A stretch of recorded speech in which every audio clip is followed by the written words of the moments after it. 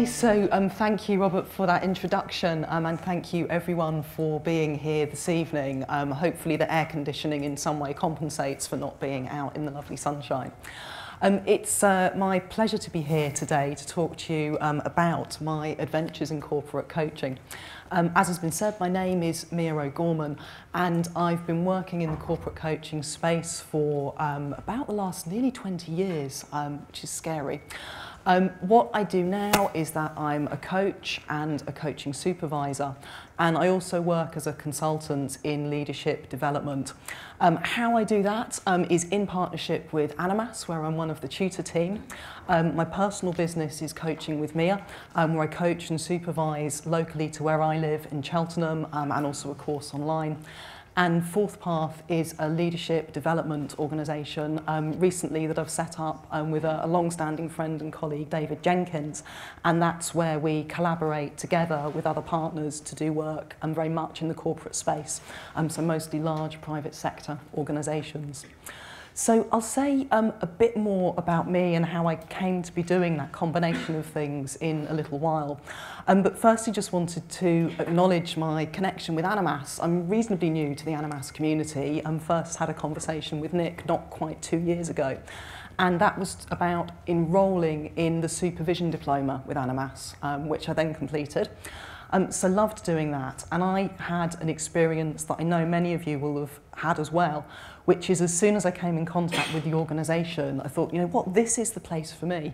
This is where I really want to train and study. And the reasons for that was a sense of energy and commitment and ambition. And then what I'd add to that as I've become part is that word community. So those are the things that I really love and that I hope I'll be able to add to through the talk this evening. Coaching for me has really been a vocation. I'm a big Radio 4 listener, and one morning last year I heard this definition of vocation from Canon Angela Tilby, and she said it's the place where a particular person's deep joy meets the world's deep need, where what's particular about us is linked to the service of others. So it's a strong intention for me to serve through coaching to help other people fulfil their dreams and ambitions too. So it's my great joy to be here tonight, and I hope that I'll also be in service of you through sharing this talk. So what I'd like to do is just briefly outline the pathway for the next hour or so, and then give you an opportunity to get to know each other a little bit more. So I'm guessing this is probably quite small writing for those at the back, so I will read these through. After we've got started, I'll go into a bit more about my career history, my adventures so far in corporate coaching, and then introduce a model which I found really helpful to locate my practice, and I hope will help you locate yours as well and think about where you could work in this world. We'll then go on to navigating the organisation. So what are the structures, the processes, the typical setup and expectations in the corporate world. Then getting a bit more granular, I'll talk about some experiences that I've had as a coach over the years, and also the coachee's experience of being coached within their organisations. So what I've seen, what I've heard as feedback, and some observations there. I'm also going to talk about supervision and its importance and relevance to the corporate world, and then we'll have time for questions and discussions, and for those of you who are able to, maybe we'll visit the bar as well. So that's the plan for the next hour or so. So to help you get to know each other in terms of, this is not an existential question by the way, who you are, for those in the room that may have that bent. So just the basics. So name, kind of what your current coaching role is or involvement with coaching. But then just briefly in your pairs, how would you describe or even define corporate coaching? When we use that phrase, what does it mean to you? And then also to be ready to share, just by showing a raised hand when we come back together, what percentage of your coaching experience is in corporate coaching. So we're just going to go in quartiles, so less than 25%, between 25 and 50%, 50 to 75%, or 75% or more. So be ready to raise your hand according to one of those. So literally just about 3 minutes in a fit of generosity, get introduced to the people next to you and have a chat about how you would describe corporate coaching.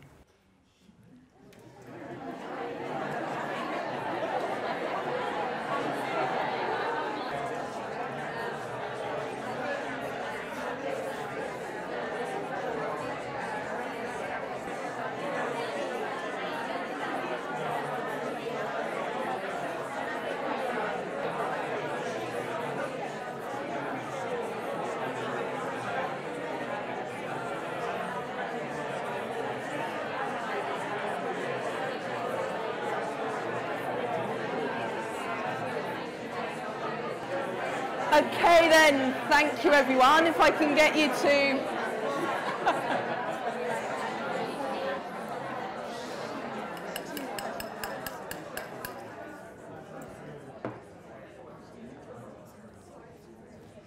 Thanks everyone.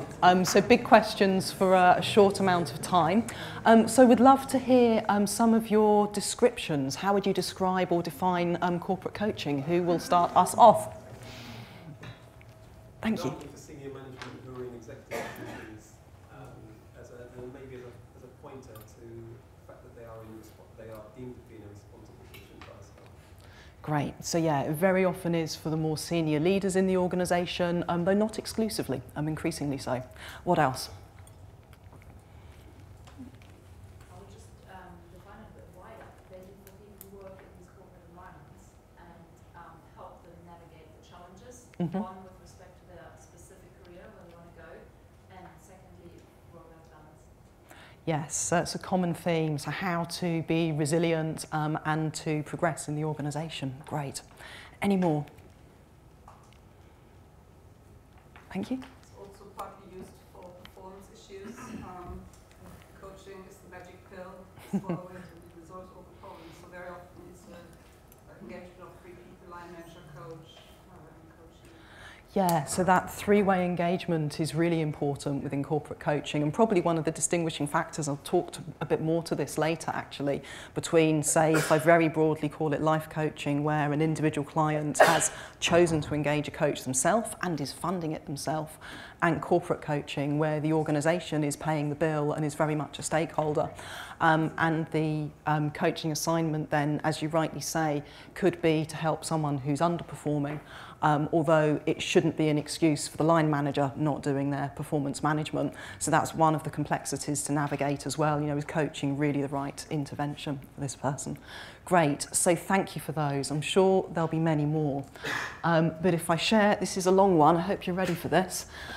So a definition from Richard Kilberg of corporate coaching is that it's a helping relationship formed between a client who has managerial authority and responsibility in an organisation and a consultant who uses a wide range of behavioural techniques and methods to help the client achieve a mutually identified set of goals to improve his or her professional performance and personal satisfaction and, consequently, to improve the effectiveness of the client's organisation within a formally defined coaching agreement. So he wrote all that and only put in 2 commas for me as a speaker. So there's a lot to consider there in terms of the individuals being coached, the organisational context, and what the coach brings. And although he doesn't mention psychological dimensions there, actually Richard as a writer talks a lot about the importance of feelings, emotions, attitudes in executive coaching, as well as behavioural interventions. And do note as well that he mentions personal satisfaction. So while the context of the coaching is organisational, actually people's home life, I've found, almost always will come into coaching in some way as well, whether it's work-life balance or other stresses and strains. In a way it can't not, you know, you can't just coach someone from the neck up, you're working with the whole person. So let's have a think about, again, who's in the room in terms of your own experiences in the corporate coaching field. So if we can get you to raise your hands if this would be a new avenue for you in your coaching practice, so less than 25% of your total practice. So gosh, probably about half the people in the room. Okay, thank you. Who would say 25 to 50%? Probably 4 or 5 hands going up. 50 to 75? 4 that I could see is tricky with the post, and more than 75%. Okay, so quite small numbers, again, about 5 probably in total. So thank you for sharing that. It's helpful for me to know sort of where to place emphasis as we go through the evening.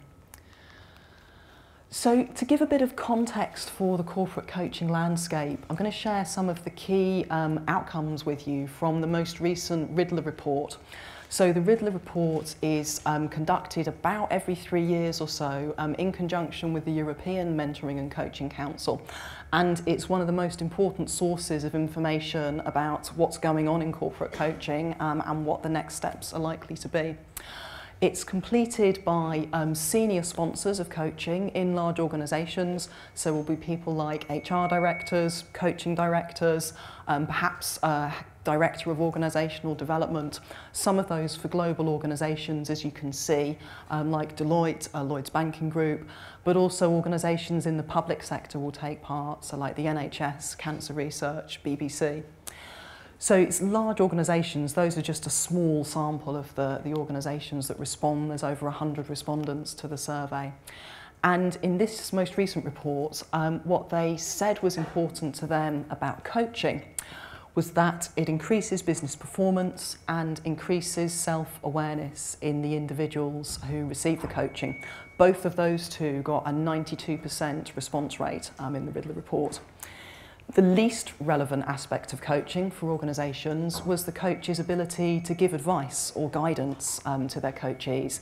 Only about 32% of organisations saw that as relevant to their definition of corporate coaching. In terms then of the organisational reasons for investing in coaching, it's to increase leadership capability and to invest in the people that they really value. So I've found working with different organisations that some have very much got coaching as something that is prestigious, that is to be aspired to, people feel rewarded when they receive it, and yet still there are some organisations where it might be more seen as something that you get if you're underperforming. So there are those two sides to the coin, but certainly these leading organisations are very much seeing it as something that's an investment to help people develop and grow. Coaching is delivered more or less evenly in a corporate context between internal coaching teams, so be that people perhaps with an HR or an L&D background or leaders who've been trained to coach as part of their role, and external coaches. If you follow the professional press in this area, you'll have seen a lot more recently about the increased use of internal coaching teams.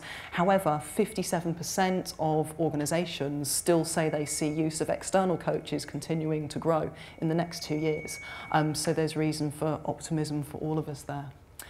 External coaching is most commonly used for either senior leaders or where some psychological support is required, because it's expected that people who coach full-time or for a large proportion of their professional role will be most likely to have that extra depth of psychological knowledge.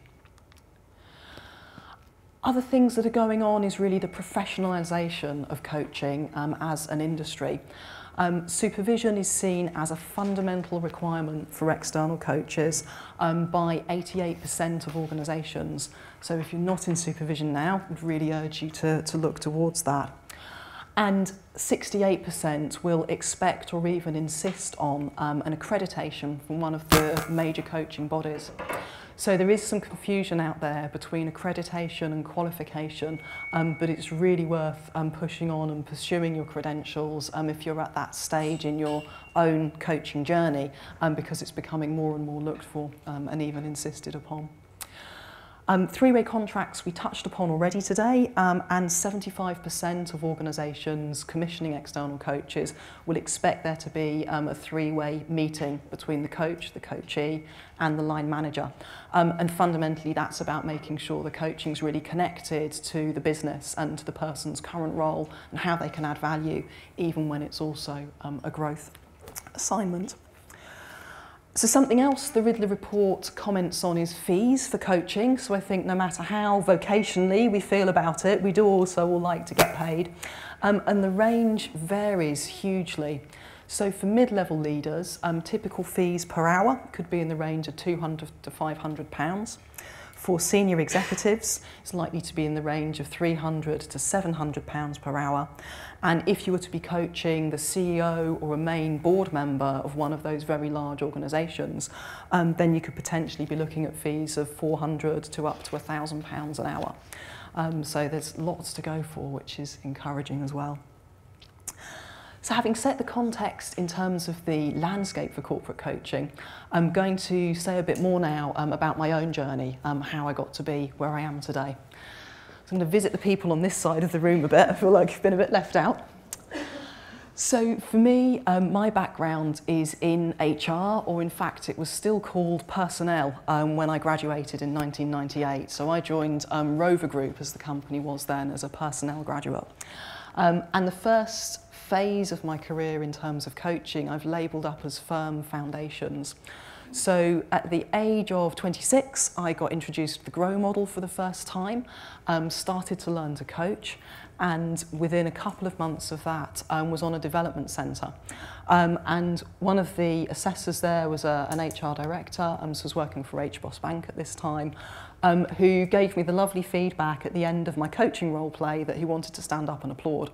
So now I had some recognition for something that I was just starting to learn as a skill, and which was a huge encouragement. While I was at HBOS, they rolled out a coaching culture programme for about 2,000 managers in the retail bank, and I was one of the trainers to deliver that programme. What was fantastic about that, apart from being immersed in coaching for pretty much the whole year, was that the Train the Trainer was provided by John Whitmore's organisation, Performance Consultants. So I didn't get to work directly with Sir John, but with two of the other founders, David Hemery and David Whittaker, which of course was an enormous privilege to be with some of the people who had been partly responsible for bringing coaching really into the business world from the sporting world. Another key developmental programme for me at that time was called Client-Centred Consulting. And although it wasn't directly coaching skills, there was so much in there about listening really well, about different types of questioning, about being in relationship with clients who might be struggling with difficult issues, that I can now look back on it and recognise a lot of that training was really rooted in humanistic tradition. So that was really powerful for me as well. And I had opportunities to work as an internal coach. That first phase was really about learning and immersion. Second phase was starting to go broader and deeper. So I moved into an external consultancy role because what I found was that in my internal role, I was doing all the project management, all the stakeholder politics, all of the difficult stuff, but I was expected to bring in experts to do what I considered the most fun bit, the facilitation or the one-to-one coaching with the talent groups that I was looking after. So I decided I would cross the floor, become an external consultant, because I wanted the opportunity to keep developing my skills.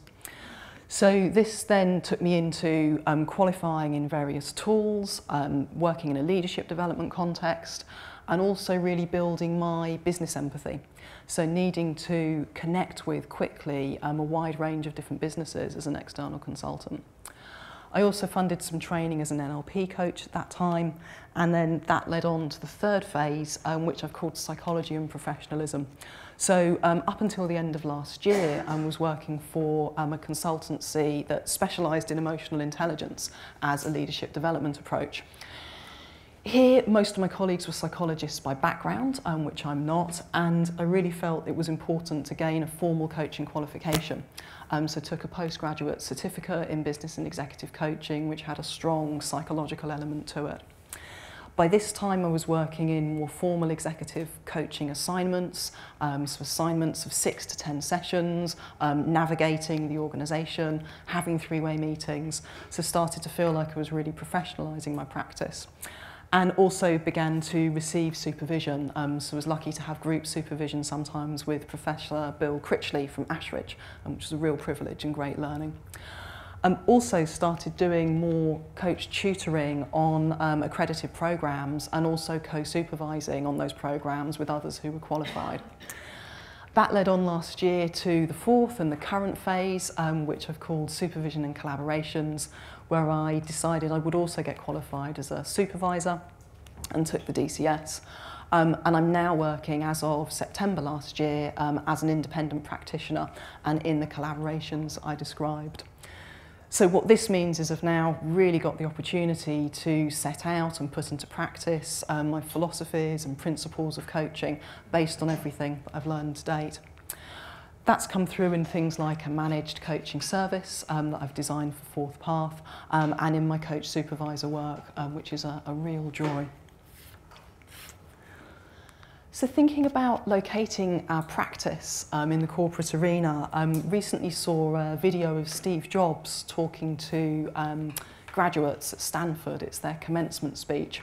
And as well as encouraging those graduates to follow their hearts and intuitions and do work that they love, which is all advice I heartily endorse, he also reflects back on his own career and says that sometimes you can only connect the dots by looking backwards. So this model, originally developed by a gentleman called Witherspoon, referred to as a coaching continuum or spectrum. And as I look at this, I can really see how it reflects the journey that I've been on so far. So the idea here is that at the beginning of our coach training, we're more likely to be working on the areas towards the left, so skills, performance, working into behaviour, but that as we build our own experience and skill, we'll tend to work further to the right. Now, it's not exclusively the case. Of course, all good coaching can be transformational. So if you think about a skill like listening, it's one of the first things that you'll learn on a coaching programme. But again, as Carl Rogers wrote about in the humanistic tradition, truly being listened to, truly having another person with you in relationship can in itself be transformational and spur growth. So we could be doing transformational coaching early on. Hawkins and Smith added to this model by setting out the types of coaches that would be likely to be working in these different areas. So of course in an organisation, as happened at HBOS, we've got lots of managers encouraged to coach, and the expectation is that their range would be around skills and performance. You've then got more dedicated internal coaches with probably a higher level of training, perhaps an accredited programme, who might broadly be expected to work up into the developmental space. And then external coaches with significant experience and greater depth of training would be expected to cover the whole of the spectrum. Another note to this is that just because we can be deep and transformational doesn't necessarily mean we always should be. Need to make sure that whatever we're doing is in service of the coachee, and that if what's really required is a skills or behavioural input, that we don't go to the deep stuff because of our own interest in it, but that it's really in service of the coachees. So next is another opportunity to have a chat with your neighbours and think about locating your own practice. The questions on here are just thought prompts. You're not going to have time to address them all. So pick one that appeals to you in terms of how you would trace your own development as a coach. Does this model resonate for you? Where is the centre of gravity of your practice today? How do you pitch your coaching to prospective clients in the corporate arena or elsewhere? And how do you decide in the moment what to work on? So those are your thought starter questions. Again, just a couple of minutes, and then we'll hear some answers back.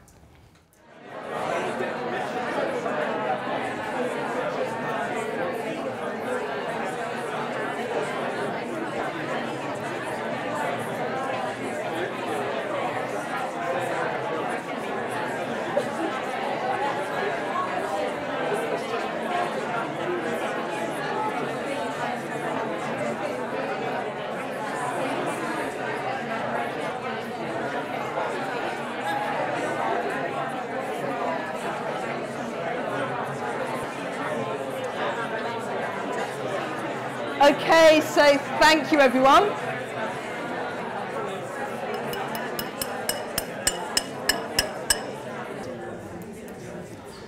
Thank you everyone. So hopefully these are conversations that will continue beyond today, but let's just take a few responses to any of the questions on the screen or what came up during your conversations. Well, with my partner, we were saying that we thought that the skills, performance and behaviour tended to be related to more of a sort of junior level staff, and development, conditioning, transformation would be more around the senior level. Mm-hmm. But that's just our brief conversation.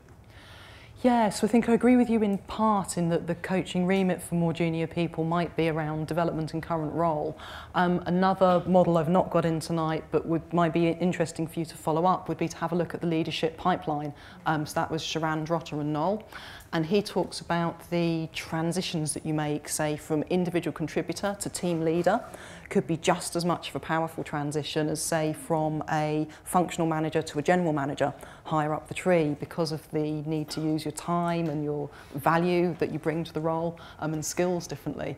So I think you're right in part for me, but also you might find that transformational work's happening at any level in the organisation. And I think when you're working at the skills, performance and possibly the behaviour end, it tends to be what we might call single loop learning. So there's something that you need to learn that's quite specific to a particular context, and you learn that thing through coaching, and that's great, and you can do that one thing better. I think what you've described there is more like double loop learning, where you stretch yourself further in your development by learning new things about yourself that apply in multiple contexts. And then you could even go as far as to say transformation would be triple loop learning because it involves a paradigm shift, so seeing yourself and the world very differently as a result. So I think all of those are active in coaching. Okay, thank you for sharing those couple of examples. So another thing that I'd like to mention here is the idea of business empathy. So I talked about that as something that I started to gain more of as I moved into external consultancy. So this is nice and easy, a shorter definition.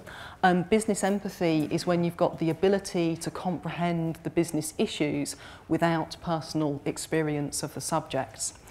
And I mention this because I found it quite important in getting work as a corporate coach. So even when I've moved into a consultancy environment and that was part of the business that we were doing, there's still this process that we need to go through where 2 or 3 coach profiles are given to a prospective coachee and they get to choose. So had to get used to both being chosen and on some occasions not being chosen.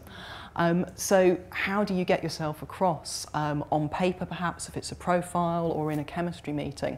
And I found that strengthening my business empathy was important. So certainly that many years back I was often much younger than my coachees. I was a woman where most of my clients were in more male-dominated industries, and I've certainly coached a much higher proportion of men over the years than women. And my background was in what's often seen as a soft area of personnel or HR. My leadership experience directly has only ever been of a small team of consultants. But yet my clients were typically older, more senior men, either in core business operations or strategy or the hard functions like IT or finance, and sometimes leading dozens or even hundreds of people. So it's then thinking about, well, how do I gain credibility with those individuals? How do I get across what I have to bring and make them want to work with me? So for me, I would initially in my coaching profile lean quite heavily on some of my sector experience. So the 3 sectors I worked in before moving into consultancy were automotive, finance and energy. And also to think about the privileged perspective that HR has into what's required of leaders who are looking to move up the hierarchy over time and to succeed through change. And those kind of things were helpful to me as I started to build a portfolio of clients. And then, of course, over the years, you get more evidence of your success, more testimonials. And also, I've got a lot more grey hairs now than I used to. So the age thing has become less of an issue. So, of course, what you have to bring will be unique to you. But I think it's really worth investing time in putting together a great coaching profile that expresses that incredible business language. So cut the psychobabble, cut any woo-woo. You know, how is it that you're going to demonstrate you can add value to those leaders? So next, think about the organisational structures, so navigating the organisation as a corporate coach. A few years back, I would find that coaching was often provided in organisations by a really wide range of coaches. Some would be working in organisations similar to mine, consultancies, doing leadership development, and we'd get asked to start working with individuals off the back of that. Some were ex-employees of that organisation that had been invited back to support others. Some were from maybe more dedicated coaching businesses or coaching agencies. And often a lot of senior managers would have their own budgets. So to an extent they could bring in who they liked because they could sign it off. And there was relatively little governance in place. I would say certainly 10 years ago, even as recently as 5 years ago.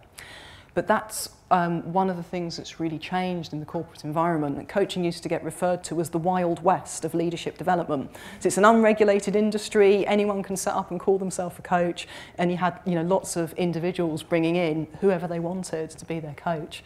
Whereas now it tends to be much more the case, particularly with the large organisations that typical respondents to the Riddler report, that there is often someone senior in charge of coaching in the organisation, that there's governance, there are structures, there are processes for accessing coaching, and they might work with quite a restricted range of suppliers. So it's thinking about, in that context, how do we navigate and get into the organisation? So appreciate that this slide is not fully readable. The purpose of including it is just to talk through in overview the managed coaching service that I've designed for Fourthpath, where we do our corporate work.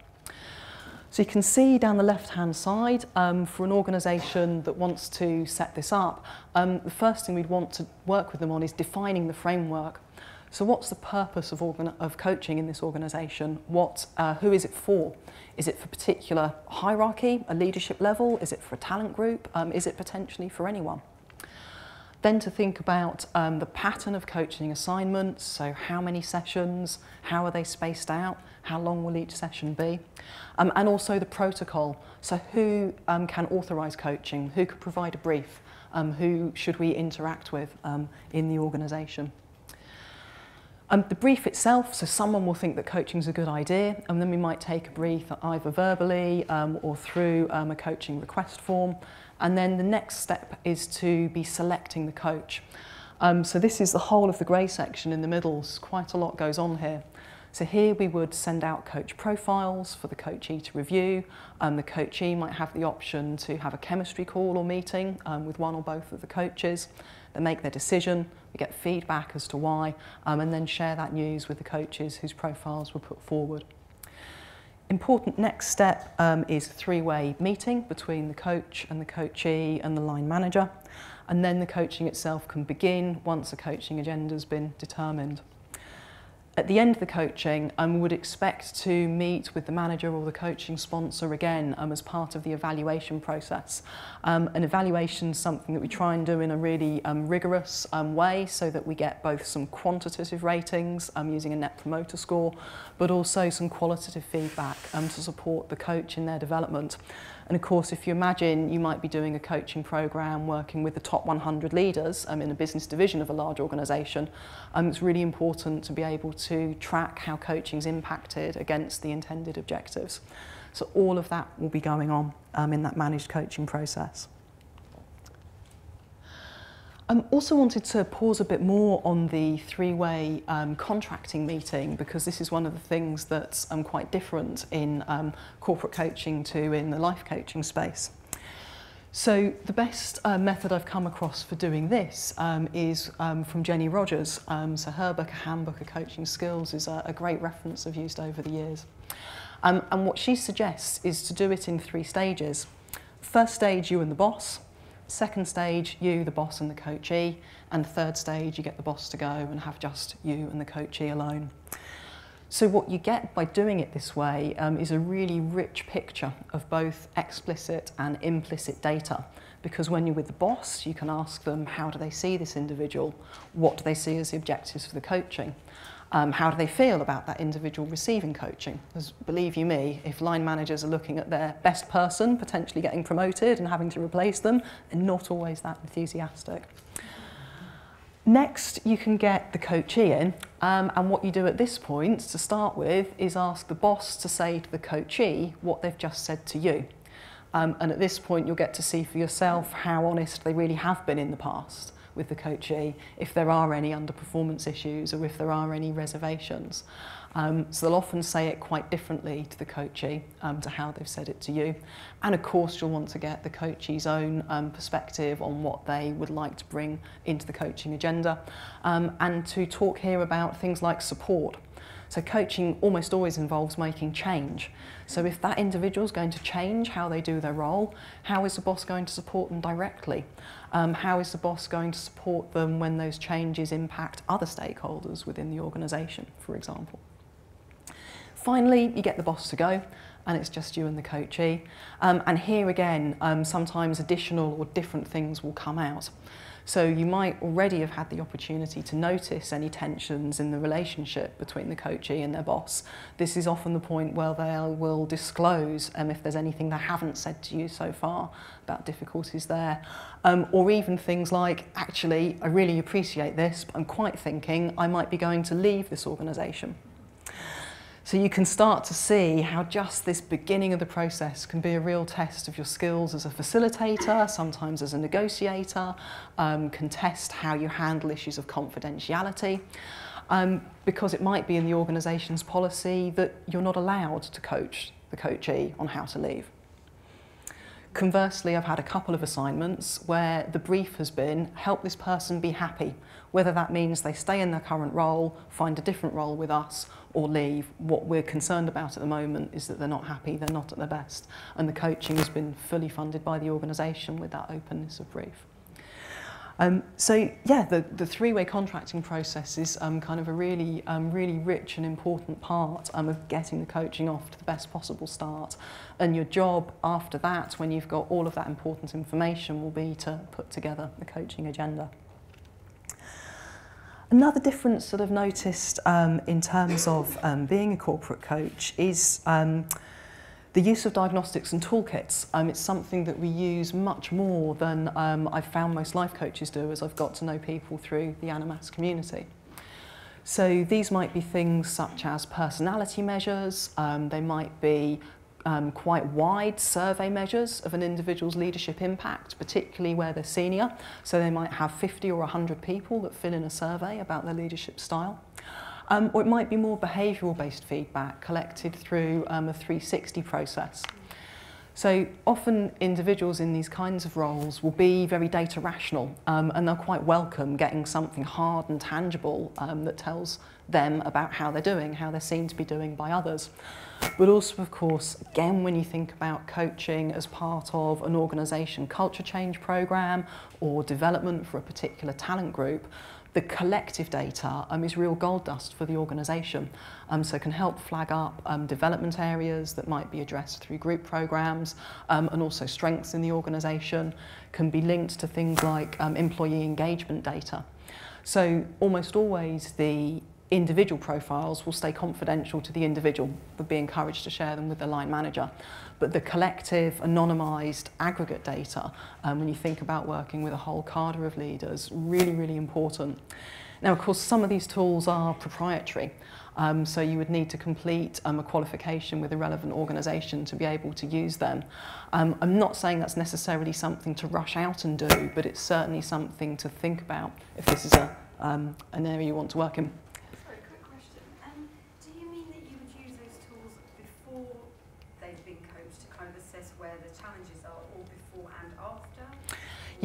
Yeah, so both.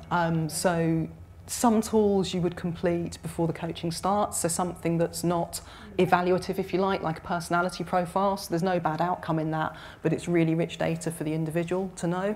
And potentially 360 feedback might be quite early on as well, not always in the first session.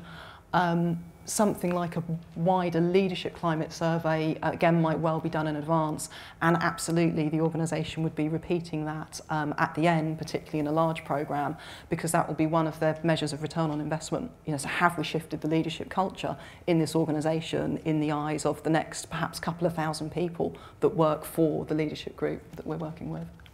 So yeah, great question. So things that we'll work with in the coaching room and with our coachees and that also are organisationally valuable. But then also toolkits for leaders. So as we're encouraging people to change or to be more aware, for example, of their own personality and differences in style with perhaps personalities of others in a leadership team. So this example in the middle is a tool around working with emotions, so vocabulary for feelings. And of course, everything's going online these days, so we might support people with online tools and things that are mobile app development as well, so that you can start to form communities of learning. If you imagine that you've got 10 leadership teams, each going through a program, you might have some community sharing an app that way. Also, toolkits for coaches, so really from the earliest days with HBOS and through into my consultancy career, another area I've worked with is coach training, so to both informal but also formally accredited programs. And toolkits for coaches can just be great to get people confident in working with new areas. So again, the images on the screen there, you'll be able to read some of the larger words, the sets of coaching cards for working with different feelings and emotions. So we're calling these moody cards. This is something else we're developing at Fourthpath. So 71 different emotions, 7 questions that we've written for each emotion. So those of you that are better at maths than me will know that's a whole bank of about X hundred questions. that you've got to go to. So that's another example of something that we might include in a coach training programme. So the next bit to go on to is a bit more about the experience of being a corporate coach. Before I move on to that, any other kind of questions or comments at this stage? You mentioned being accredited. Is there any body which is better than another for internal coaching? I don't think so. So each body has slightly different flavour and the levelling's a bit different. So for example, for some of my clients in the past, they've wanted an accreditation, but they've also seen themselves as quite time poor. So in that case, the EMCC's foundation level has been ideal because the number of hours that you need in taught workshop and also in terms of coaching practice is quite small. So it's compact, but it's still a proper accreditation from a proper coaching body. Others have chosen ICF almost for the opposite reason, because even at the ACC, which is their first rung on the ladder, that has a much higher requirement in terms of hours tuition, but also hours of coaching practice. Then you've got Association for Coaching, which is one that I'm personally less familiar with, but that's another body. You've then got perhaps for people that are moving from a business career, senior leadership career into coaching, you've got APEX, Association of Professional Executive Coaches, where you know, for them you need to have held a senior leadership position already. So it is still an alphabet soup, and there is still a kind of lack of formal alignment between them, but no, it's very much horses for courses. Sure, so that's where more qualitative feedback's also really important. So the coachee's own experience of the process, they will say if they feel different inside, or we might collect, they might get feedback from other people around them that they're noticing the differences. So yeah, we would just ask for what they see as different in themselves at the end to when they started. Some of the harder measures, so if you're measuring, for example, their performance against financial measures, how do you deal with the issue of attribution, i.e. this improvement was directly related to coaching as opposed to something else that's happened there, line managers changing? Sure, so it's really tough, I think, with any leadership development intervention to do that. So if you're familiar with Kirkpatrick's model of evaluating development and training, so he has 4 levels. So level 1 effectively is happy sheets. Did the person like the experience they had? Level 2 is shifts in their knowledge. Level 3 is shifts in behaviour. And level 4 is the hardest one to demonstrate, which is that direct return on investment and business value added. So if you have a look at Kirkpatrick's model, you'll find there's lots of different suggested interventions at the different levels of evaluation. So you can do it that way. Sorry, say the question again. There's one more thing I was going to say. Attribution, about how much can you directly relate something Sure. to coaching as opposed to something else? Yeah, so another way that it's done, and there's quite a lot of comment about this in the Riddler report, is just to invite, say, the coachee and other stakeholders, such as their line manager, to comment on what they would attribute directly to the coaching, you know, whether it would be 50% of the result achieved or 80% of the result achieved. So although it's looser, you can get a sense of the ROI there. Thank you for repeating the question. I knew there was one more thing that I wanted to say. That's great. Okay, so, one more, then we'll move on. Thank you. The diagnostic tools, is that something that we would be expected to use within a corporate coaching?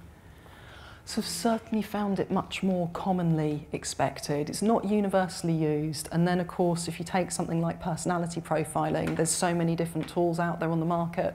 So what one organisation likes to use might not necessarily be the same as another.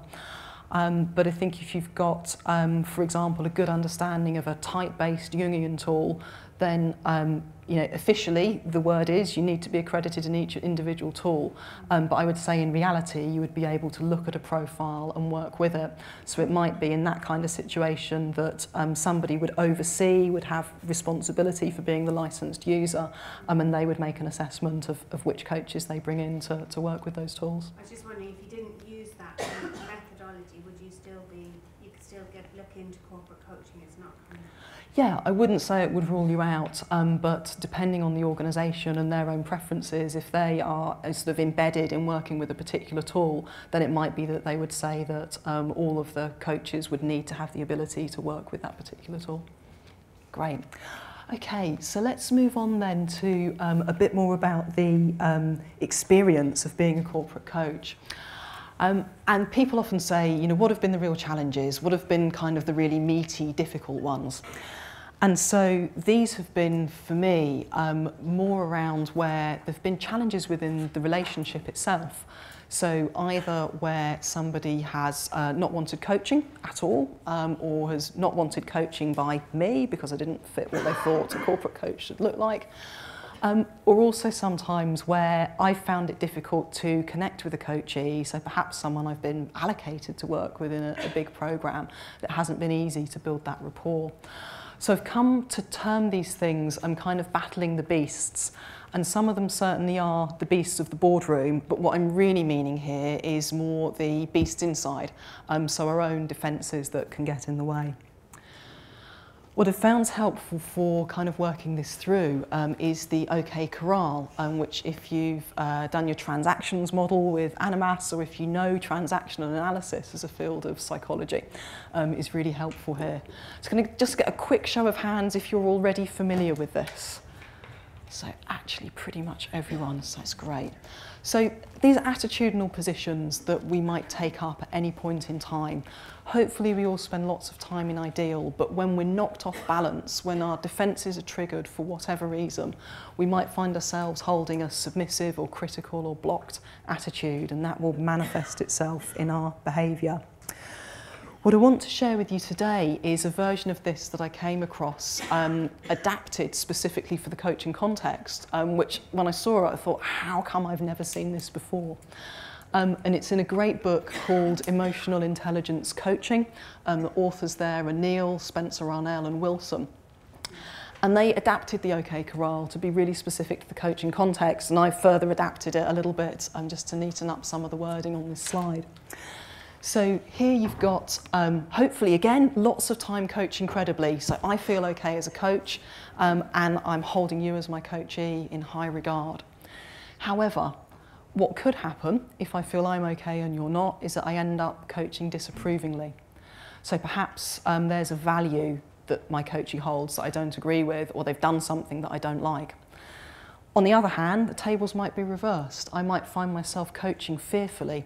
So what if somebody's much more senior than me? What if they've cancelled me at the last minute for the third time running? What if I've tried a particular technique in coaching and it just doesn't seem to have worked for them, even though it's worked brilliantly in the past? So I might then be holding back and be guarded. And then it's also possible to find yourself coaching awkwardly. So here, feeling stuck, feeling perhaps distracted, unsure of our own ability and the person we're working with, and really freezing up. A brief example of this for me in terms of coaching judgmentally was working with a real technical expert. So this was somebody who was probably the only person in an organisation of 30,000 odd that knew the entire history of the pension schemes. So in certain ways they're very valuable to the organisation, but as the business had changed around them, the expectations of this individual had also changed, and so the coaching was to work on quite dramatically shifting things like their communication style, how they engaged with stakeholders, the level of empathy that they would demonstrate. And the first couple of sessions seemed to go quite well, but then in the third session it felt like 3 steps forward, 2 steps back. I'd found myself almost hypnotised by a series of long, unravelling, winding stories that I couldn't connect to each other, and that was an example of exactly what I'd been told by the manager was one of the things that needed to change. And despite having had their 360 nomination form for 3 months, the individual hadn't completed it still. So I was starting to feel frustrated, disappointed. Then I felt guilty for feeling those things, and I recognised I was at real risk of moving into coaching judgmentally in the follow-on session. What I then needed to do was to find a way to get back to holding that individual in really high regard that they deserved. So I took some time out to know what, or to review what I knew objectively. So for example, their manager had explained that they'd been badly managed in the past, they hadn't been given appropriate feedback on their behaviour before, and also thought about the scale of changes in behaviour that were being asked of this individual. A value that we really had in common was quality. This was someone who was really driven to do the best that he could for his stakeholders. And also there were some things I'd got to know about him personally. This was someone with really high and strong family values, community values, and he had a great cheeky sense of humour that I'd seen a couple of times during our sessions. So by reconnecting with those things, I was able to shift my position and make sure that by the next session I was then ready to be back to coaching in a credible way, being fully present and in service of that individual.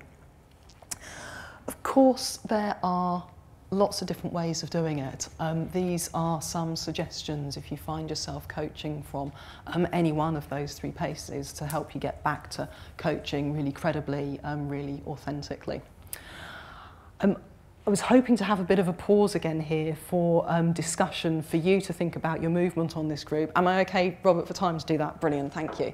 So a few minutes again with your neighbours. When have you found yourself coaching fearfully, awkwardly, disapprovingly? And what have you done to get yourself back to that ideal coaching credibly space? Away you go.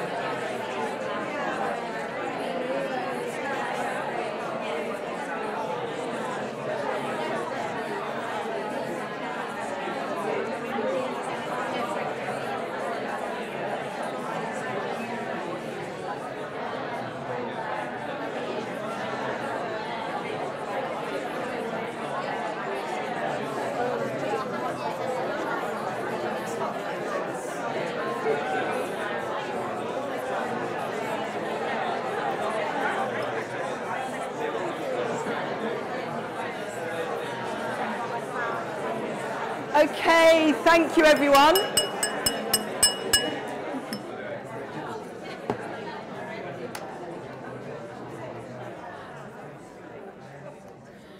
Thank you. So again, lots of energy there. Who is feeling brave enough to share their own story? Thank you, sir. Okay, so I was just saying to my colleagues behind me, I've got a particular person who I'm coaching at the moment who I feel slightly awkward about because she's fairly well qualified professionally in terms of having an MBA, started her own business, etc. And I found out in one of the sessions she was or has worked for the same organisation I had, and she was identified as one of the top 100 managers. So I feel a bit awkward because I feel slightly inferior based on her experience, and I'm sort of wondering, not that what she's getting from me, but really why she wants coaching in the first place. Have you asked her? Well, I've asked her in a roundabout way. I mean, obviously we started these sessions, but I still feel awkward because I just feel that maybe to me I feel she's maybe more superior and more knowledge than I do. Yeah. So it is coming back to those things. You've got business empathy, you've got organisational knowledge. You don't have to be as expert as her in what she's doing, and you'll bring your specialist coaching skills and your ability to give feedback and your ability to listen and to ask great questions, and all of those things will have value in the coaching relationship. So it is that case of remembering your value, I guess, would be my biggest encouragement there. But thank you for sharing the story. Could we hear one more? I'm still in the practicing stage, but I was just sharing that I had a session with a client, and obviously we had a lengthy session, but I had to get to the point where I was saying at the end that I realized felt like she didn't want to be coached. So it felt like she had her own sort of, she already had an idea of what she wanted to do and it wasn't budging. So that was the thing of finding the balance between, okay, should I be honest and say this is where I think it is?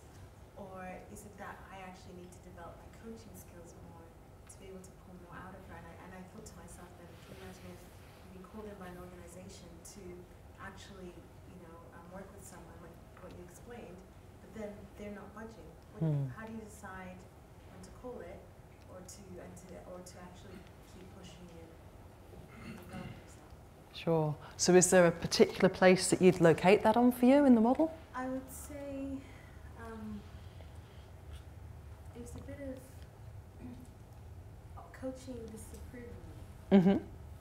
Yes, you really wanted her to get on board with it. This is about your personal change. Sure, yeah, I can empathise with that.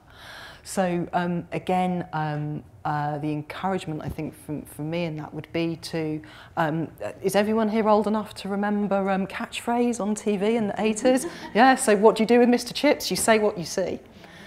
So, you could, without needing to be disapproving, but say, I'm seeing here that you're really invested in this idea. And don't seem willing to consider other options. Does it feel that way to you? And play that back so that you take up that kind of credible space of just being present with the data that's there. How do you feed that then back to the boss? So feeding back to the boss is another whole part of what did you contract for in your three-way meeting. Because if you've contracted for you to have some direct feedback between you and the boss, then that would be fine. If not, then it might be something that you need to discuss with the coachee, however hard that might be, before you go and feed back, if you've said in your contracting that the coaching itself is going to be confidential between the two of you. So again, goes back to setting yourself up for success at those early phases and covering the what-ifs. Great, fantastic. So thank you both for sharing those examples. So I've talked about some of the challenges and you've had an opportunity to reflect on those together as well. But of course, corporate coaching is also full of joys, as with all coaching. So opportunities to work with people who take on board the feedback, push themselves, stretch and develop, and go ahead and achieve those changes that they want. So probably the one assignment that I've found most joyful and rewarding in that sense was working with a senior associate lawyer. So this was someone who, when we first met, was feeling quite frustrated in their job, passed over for promotion. They'd seen their peer group go on to partner, a bit resentful, so frustrated at work, exhausted at home, working incredibly long hours, doing what he'd always done, which was complex transactional work in corporate mergers. And believe me, that's the limit of knowledge that I got in terms of the legal sense of what he did. However, this was someone who really took on board what the coaching was all about. And he had that decision point to make of whether he was going to come to terms with where he was in that organisation, make some of the behavioural changes that were being asked of him to progress to partner. So, for example, he didn't do a lot of business development because he saw it as sleazy and kind of not for him as an introverted rather than an extroverted personality. And he was also known for having what his manager called volcanic outbursts in the office.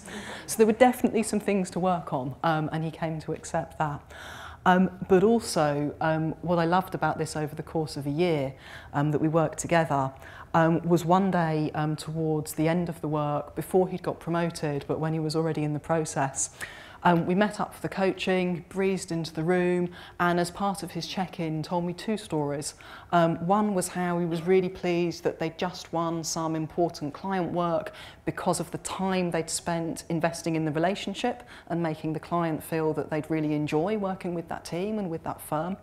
And the second story was that one of the more junior lawyers in his practice area had sought him out for a bit of advice because there was a rumoured restructure and she was concerned about what she should do and how she should go about putting herself in the best position. So he just reeled these things off as if they were part of a shopping list. So I kind of said, hang on a minute, can you see how different those things are in terms of your focus and the impact that you're having both on clients but on the team around you from when we first started the work. And we both ended up just laughing about it because you couldn't ever imagine him going back to the person that I felt I'd met when we'd started. So it was a real identity shift. So this was a relationship-oriented, considerate, kind of real role model, legal leader. And he did go on and achieve his partnership as well. But what he had said by that time was that whether or not he achieved it in that firm, if he didn't, it was because it wasn't the right place for him, and he would then be feeling comfortable to go on and look for that opportunity somewhere else. So that was a real joy. And that assignment was one of the inspirations for the title of this session, From Performance to Identity and Beyond, because it was a transformational shift in how that individual saw themselves and their leadership in the organisation. So the next slide I'm going to show you is a picture metaphor for the coachee experience. Okay. So I'm hoping from the giggles that we've got a few other Toy Story fans in the house. So raise your hand if you've seen Toy Story #1. Okay, so most people, fantastic. So you will know then that Buzz Lightyear, so you can see the main Buzz Lightyear and an extra Buzz in this photo. But when he first starts out, he does not know that he is a toy. He believes that he can only breathe if he's wearing his space helmet. And there's a scene in the film where it gets flicked back for the first time and he falls to his knees and he thinks he can't breathe. But of course he comes to terms with that new awareness, and it's a paradigm shift for him. And he sees himself differently going forward, and he's able to go on and kind of become a real leader among the group and become a hero of the story. And sometimes it can seem that dramatic. So whether the shift in awareness is coming from feedback in diagnostic tools or from conversation and insight within the coaching relationship itself, can be some really powerful changes. Sometimes it's more gradual. So another example of what I thought was going to be a tough assignment was working with the engineering director in a rail organisation. So he was at least honest. This was part of a big cultural change programme, and he said, look, I'm doing this because we're all doing it, but I wouldn't have chosen to do this. I'm an old dog, I'm not sure what new tricks you're going to teach me, but here we are. So I was like, okay, well, thank you for sharing that. At the end of that first session, well, no, I'd rather know. I know then, I can say, okay, so how do we make it as useful for you as possible? Really he thought his time would be better spent directing some engineering products rather than sitting in a room with me kind of navel gazing as he saw it. By the end of the first 2 hours, he said, ooh, I've said a lot about myself to you this afternoon.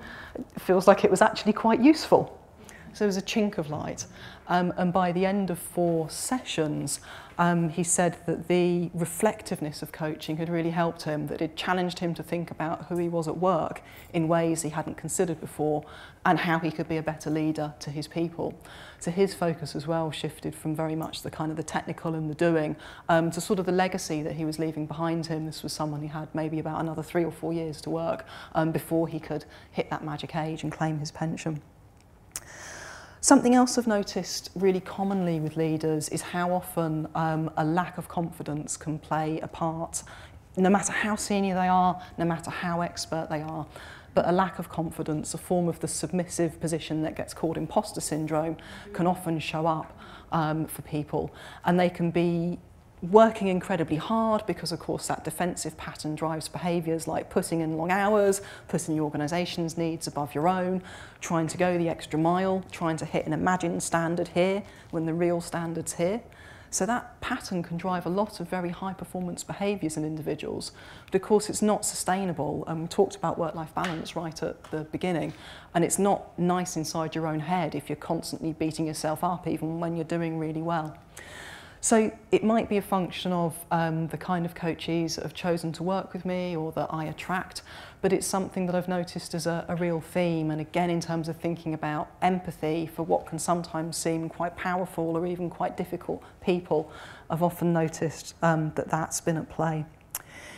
In terms of what coachees themselves have said, a theme that comes up a lot has been the value of having time to hear myself think, of being really listened to. And apart from an initial disappointment that it wasn't my incredibly incisive questions or helpful tools, it kind of made me think, well, actually, that takes us right back to the beginning again. So to our humanistic tradition, being with someone in contact, in a relationship, listening. And of course, Nancy Kline's book, Time to Think, and the importance of a listening environment is now really widely adopted in corporate life as well. So, last few things to share with you. One is around supervision. And this quote made me laugh out loud the first time I read it because it reflected my life for the last 10 years. So organisational consulting and coaching are extremely demanding activities which involve taking decisions in isolation, struggling with ethical dilemmas, or invitations to collude with dysfunctional organisational behaviour. Okay, so hands up if you recognise that one. There's a few people out there. So this is one of the reasons that for you as an individual, supervision is really important within your corporate coaching. It can be a tough gig, a joyful one, an interesting one, but it can be a tough gig. I've found with some of my own experiences that it's been at times bearing your soul, at times quite cringeworthy, admitting to things in group process, but also at times incredibly reassuring and always insightful. To have supervision, whether one-to-one or in a group. So getting past issues of 20/20 hindsight, being able to recognise that whatever that comes up is relevant for the coachee is okay, and to work with that. And just the reassurance, by and large, that you're doing okay. So again, remember that 88% of organisations in the Riddler report see supervision as an essential requirement for an external coach. So would really encourage you, you know, for all the right reasons to get involved. In my own work as a supervisor, and I've loved moving into that space. It's fascinating and a real privilege to help other coaches with the cases that they're working on. Something that I've noticed is it often has quite a serious tone to it. So the metaphors around supervision are sometimes the role of a nurse or a teacher or a police officer. But as I'm developing my own practice, I would like to really recast that to be more like, for you as coaches, a visit to a high-end health spa. So where you will get a workout with a personal trainer who will stretch you, but where you'll also get a relaxing or invigorating massage to ease the aches and pains, and where you'll also get a super meal cooked for you by a top chef. So I think those are the three things that I would like supervision to really be about. So if most people here, I think, weren't doing much corporate coaching, and I guess you're here partly because you would like to do more. So top 10 tips for moving into this space. First is to recognise what you have to bring. Often it's the grit in the oyster that makes a pearl, and what corporations definitely don't want is coaches who are all clones to each other. So leverage whatever it is that's unique to you. Make sure, however, you can get that across in business language. So describe yourself in a credible and business-oriented way. Number 3 is to keep on developing your business empathy. So lots of things you can easily do. So if you don't already, for example, subscribe to HBR, you can get a bunch of Harvard Business Review articles for free online, straight in your inbox. Another one, if you're an early bird, is the BBC Radio 4 business reports at 6:15 every weekday. If you're not an early bird, listen to it back on iPlayer. Lasts for just 15 minutes. We'll typically include an interview with someone from a large business that's in the news. We'll include some stock market commentary, and we'll give you real kind of good insights into what's going on in the big business world if it's not where you're at right now. Number 4. Approximate, so use what you know. So it might be that you're working in a field, for example, that's becoming more popular in the corporate environment. If I were to go back 5 or 6 years, the whole area of mindfulness would still be seen as something pretty avant-garde. These days, it's rare that I don't meet a leader who hasn't got either Headspace on their app or pursuing some kind of mindfulness program, even through their work. So think about what it is that you can do that will help you get access into the corporate arena. Number 5 is to review your website, or if you don't have one, to consider creating one, because people will look you up. Also to make sure that what's there is relevant for the corporate audience. So I was recently onboarding a coach for Fourthpath who has a counselling business. Everything in their website was great for a counselling audience, but didn't mention that they were working in the corporate arena. Similarly is number 6, so sharpen up your LinkedIn profile. So quick show of hands if you are active on LinkedIn, so you've got a profile, you're commenting on things 2 or 3 times a week, so not so many. So again, this is where your coachees will look you up. This is the Facebook for Business, if you're not already using it. So being active and being credible on there with a living CV is really important. Number 7, not a surprise after what we've discussed, but be in supervision for all of the benefits that it can bring. And number 8 is to seek associate coach positions. So as I mentioned earlier, there's a lot more governance and structure in place. Organisations will use coach matching agencies very often, and so that could be a good way to go from being an individual sort of knocking on an enormous door to having a point of entry. Number 9 is client testimonials. Again, for a recent project responding to a big invitation to tender, we're pulling together a really large team, and I was quite shocked by how many people didn't have testimonials that they already had permission to use, that were up and running and ready to go, that we could include on their coach profiles. Corporate clients really love to see quotes from people that you've worked with in the past saying what it is that you've achieved. And number 10 is to use your network, because despite all of the governance structures and processes that are much more common these days, it is still a relationship business after all. So having someone who can help you with an introduction, either direct into an organisation or into an agency or a coach matching service, again, use that network that you've got. Wow, so that was about 1 hour and 24 minutes. That does mean there are still 6 minutes for some questions. Over everyone to you, if we can keep you from the bar just a few minutes longer.